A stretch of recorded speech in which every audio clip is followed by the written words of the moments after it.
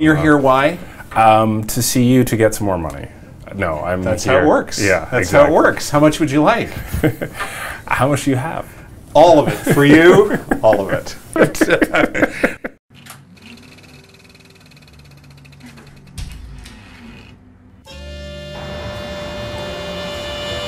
When I started telling this story, it was about how my dad played for the Harlem Globetrotters for 18 years. But I found I couldn't tell his story without telling my own. I couldn't tell my own story without telling my family's. My name's Hubert Davis. We're here at Untitled Films in Toronto, Canada.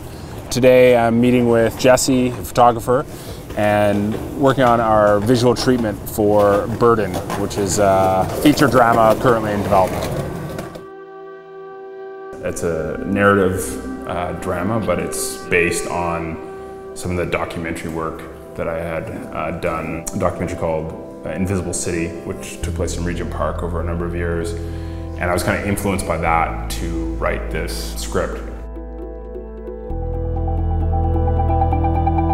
In this community, manhood comes fairly early. When you're out there, you're expected to be a lot older than you actually are.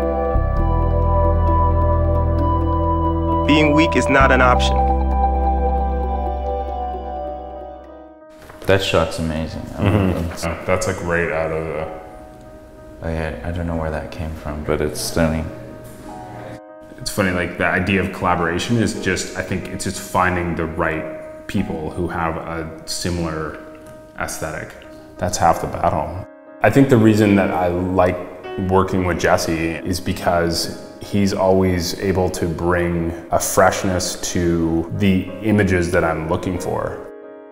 That's always the hardest thing in our industry sometimes is like, where do you find inspiration? And for me, I search for it wherever I can, whether it's through music or photography or other films.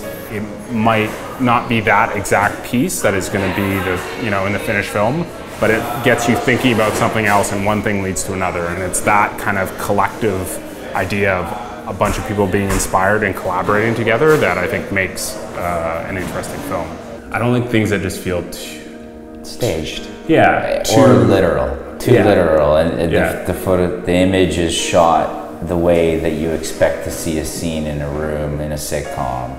There's probably like the easy way to do it. Like you just go in and it's set up, okay, here we go. And then there's 10 ways we can shoot this, but there's one that's more in line with what I think is Interesting. Yeah. Yeah. The portrait artist, his line was like, you have something in your head and you're always striving for that, but then you never get there. That's what keeps you going on to the next one, because you're like, oh, in my head this is way better. and then so The new one. yeah, so then he like starts on another, and then he's like, oh, and he just keeps going through that process over and over again. For him, it's the process of creating it. That's what it is all about. It's inspiring because that is true, right? Like it is the process of actually creating something that is the remarkable thing. My professional life as a director has been marked by a kind of duality of two things that I do, which is making documentaries and short films, which I've done through the National Film Board of Canada, and also direct commercials, which was the production house that we're at today, Untitled Films. There's two distinct things that the commercial things allow. One is financial, which allows you to be able to do the projects you really want to do and not just for the sake of a paycheck, but actually do it because you want to make this other project. And I think the other facet of commercials that I enjoy or that inform is it allows you time to experiment and play, work with different cinematographers, art directors, different techniques. Having more at your disposal to ultimately, I think, try and make you a better filmmaker.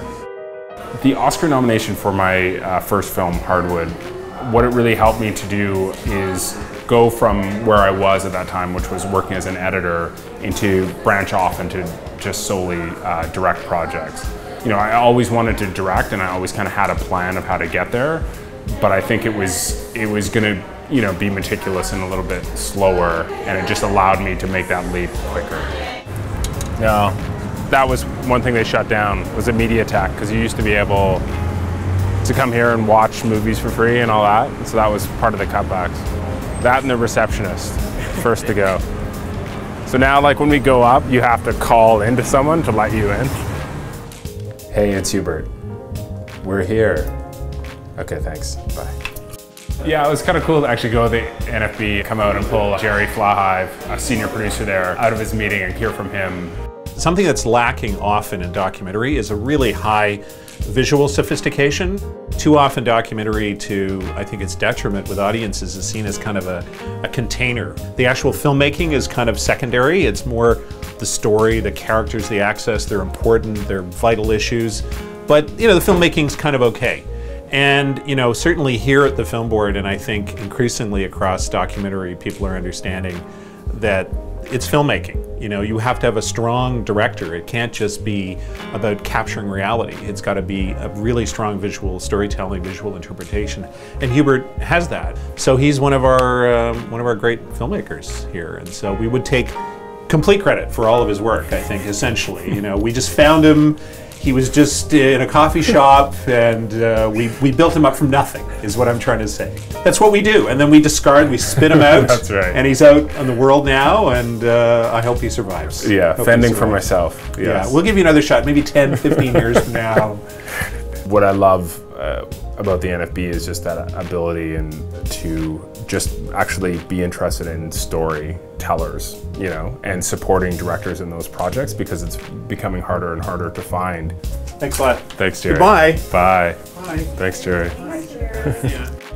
I really do view myself as an artist, and I think that inherently means like crossing new territory and trying to get out of your comfort zone and try to explore new tangents and things, and not just kind of repeat yourself in what you've done.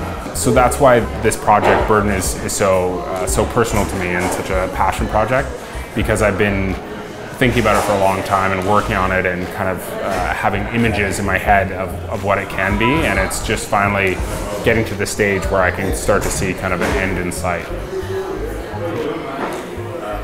Is the audio still okay?